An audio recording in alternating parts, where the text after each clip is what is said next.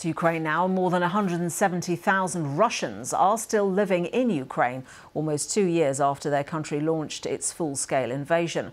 The figures come from the State Migration Service. Some are even fighting in Ukraine's army.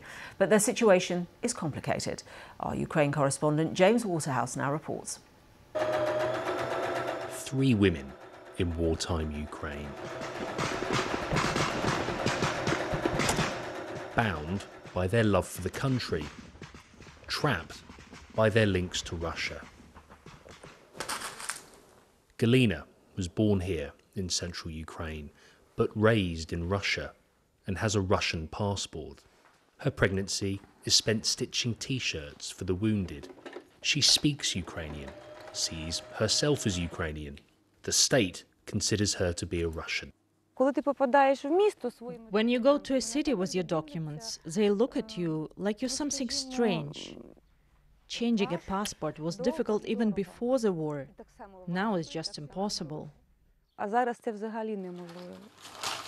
Galina needs a Ukrainian passport to apply for work, to access free healthcare and prevent her bank account from being blocked.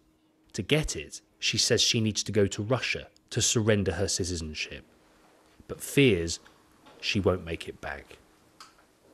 Galina's connection with Ukraine is intertwined, a bond, with Maxim, a Ukrainian soldier. They were married in church, but the state won't recognise it because she doesn't have settled status. This is Sergei and Alina, another Russian-Ukrainian union, though theirs was cut short. Alina is fighting for her country. Sergei, a Russian, was fighting against his.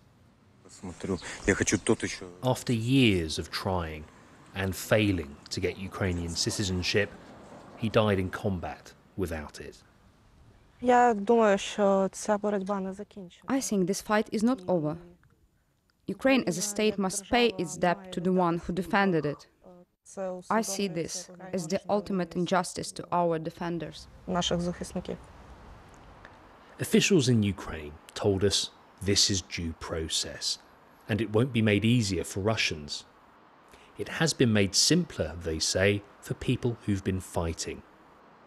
Like Anastasia, a Russian combat medic for Ukraine. Since I came here from my first day, I'm dreaming to have a passport, Ukrainian passport. This is what I'm fighting for, not only for freedom, but and for my passport. Nobody was asking my passport and my nationality when I was working.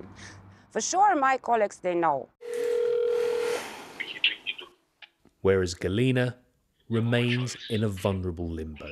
She gets a brief moment to call her husband, who's fighting on the front.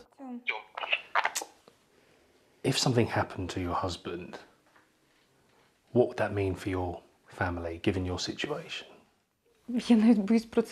I'm afraid to even think about it. It's very scary. It's very hard. James Waterhouse, BBC News, Central Ukraine.